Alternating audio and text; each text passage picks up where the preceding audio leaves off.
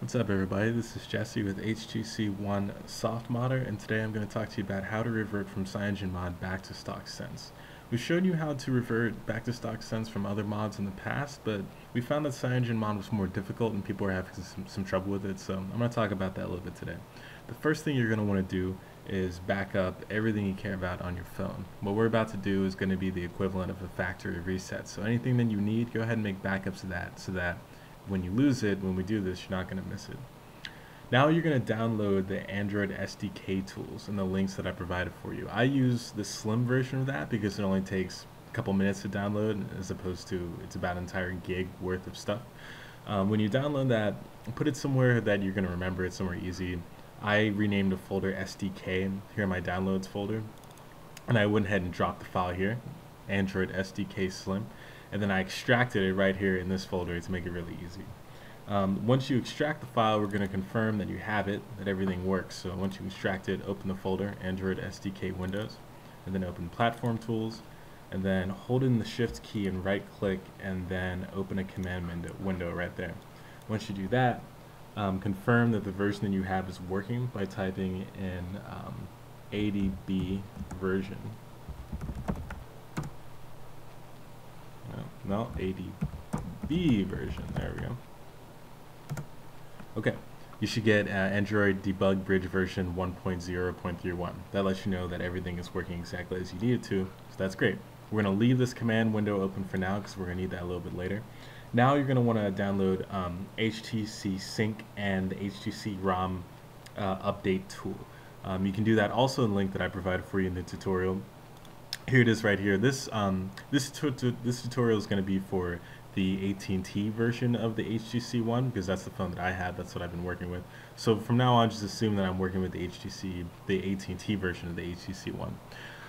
When you open up the link, you're going to get to this page, which is from HTC talking about this tool. Make sure that you download the HTC Sync Manager to your computer. Once you do that and install it, that basically is going to guarantee that you have all of the drivers that you need for your phone and your computer to be able to communicate with one another. And then scroll down to the bottom and install this very hefty 1.1 gig file to your computer. Once you do that, when you run it, it's actually going to be a wizard tool that's going to automatically install, sideload the current version of the official HTC ROM back onto your phone. So when that's installing, you can go over to your phone and enable USB debugging and then do complete the next steps that we're going to need for this tutorial. So go ahead and take a look at your phone. I'm going to take a look at mine right now too. Alright, I've got my HTC One phone here, and I'm going to go over to settings and enable USB debugging, which we're going to need to issue the commands from our computer. So I'm just going to swipe down, go to settings, go down to developer options, and enable USB debugging. It's going to ask me if I want to do it. I'm going to say yeah. Once that's complete, I'm going to make sure that my phone, that the bootloader is actually locked on my phone. Normally when you want to do anything on your phone, you want to make sure your bootloader is unlocked, but right now we want to make sure it's locked, otherwise this process won't work. So to see about that, we're going to power off our phone. Phone's going to shut down. Once the phone's shut down, I'm going to power back on the phone, holding in the the volume down key and the power button at the same time. Once this completes here. Okay, holding in the volume down key, holding in the power key. Okay, now you actually see that my bootloader is currently unlocked up here, and I need to make sure that's locked. So I'm going to go into Fast Boot. I'm going to select it with the volume keys, use the power button to select. And now I'm going to connect my phone to my computer with the micro USB cable and then issue the command over on the computer. Okay, my phone is connected to my PC with my micro USB cable, and I've made sure that my phone is in fast boot mode. I'm going to open up this command terminal from before and type in the command to lock the bootloader, which is fastboot space OEM space lock. I've actually done it before. I typed it in just up here. It says lock successfully, and I went through this string of text. It actually says lock failed, which is a little weird because I'm looking at my phone and it actually says that it was successful, so I'm going to ignore that. I'll show you what that looks like over on the phone. So looking back on the device now, you can see up here in the pink, under tampered, it says relocked, which means that as of now, the bootloader is locked again, which means that I'm free to do the next step, which is run the utility. Let's head back over to the computer and do that. We're now at the final step of the guide, which is to run the utility, the HTC ROM update that we installed earlier. I'm going to navigate to that right now, into my downloads folder. It should be saved as an RUU file. So here you can see it's going to say RUU, M7, UL, this long string stuff right here. Go ahead and give that a double click.